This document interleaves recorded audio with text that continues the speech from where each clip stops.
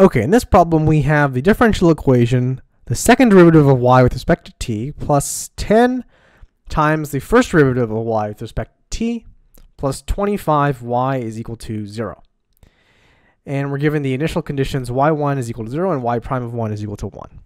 So this is a second order linear homogeneous differential equation with constant coefficients, and it's an initial value problem.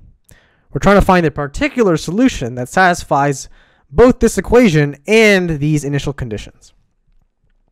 And so the first thing we're going to do is find the characteristic equation.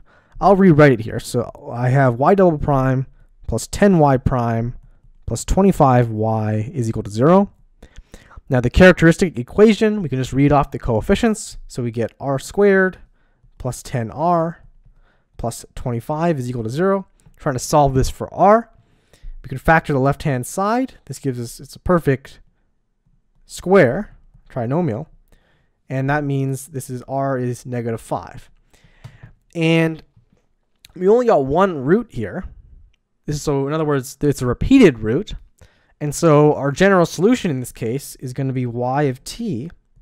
Right, this is our general solution. It has a constant, c1 times e to the negative 5t. Right, that's the r times t, plus c2.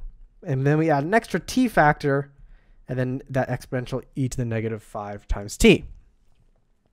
But this is our general solution. We want to find the particular solution that satisfies those initial conditions. And so the first condition is y1. y of 1 is equal to 0.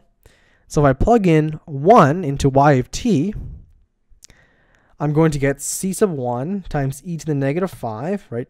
We multiply the t, it being 1. And then c sub 2 times 1 times e to the negative 5 times 1 is equal to 0. And I'm going to simplify this by multiplying both sides by e to the 5. Or you can think of it as dividing both sides by e to the negative 5. And so I get c1 plus c2 is equal to 0. Nice and simple. Now we can't solve for c1 or c2 just yet, so we have to use the second condition, which is y prime of 1 is equal to 1. So that means we have to find the derivative of our general solution, which we use for the first term, we use the chain rule. We get negative 5 times c1 e to the negative 5t. And the second term, we need to actually use the product rule because we have a t multiplied by that exponential function. So I'll just do it here. First function times the derivative of the second, which we use the chain rule there, plus the second function times the derivative of the first. So we get that. And then I can do a little bit of simplification here. Take this negative 5 and put it out in the front. So I'll get negative 5 c2 times t e to the negative 5t. Okay, so then we know that y prime of 1 has to be equal to 1. That's, again, going back to our initial condition in the top right corner. And so if I plug in 1 into this derivative, I get negative 5 c1 e to the negative 5 minus 5 c2 times 1 times e to the negative 5 and plus c2 times e to the negative 5 is equal to 1. Okay, so this is, again, it's equation only involving c1 and c2, but it's kind of messy. So again, I'll divide, or I'll multiply both sides by e to the 5.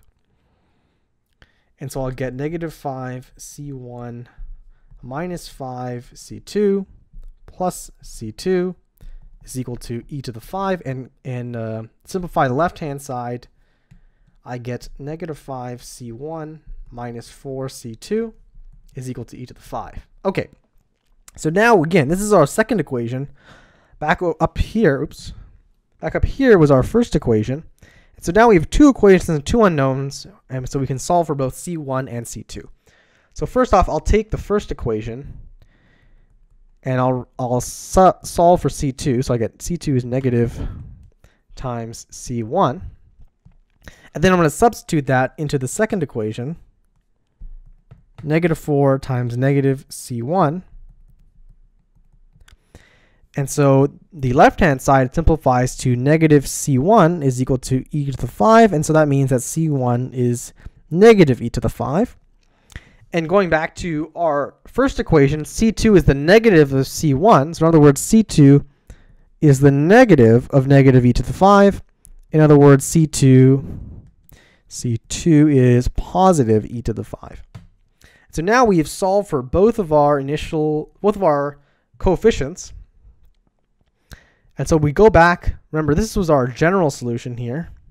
Now all we have to do is plug in our coefficients, and so we get y of t is negative e to the 5 times e to the 5t, or negative 5t, plus e to the 5 t e to the negative 5t.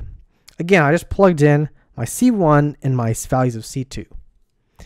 And this is a final answer, but we can do a little bit of simplification by combining the exponentials here.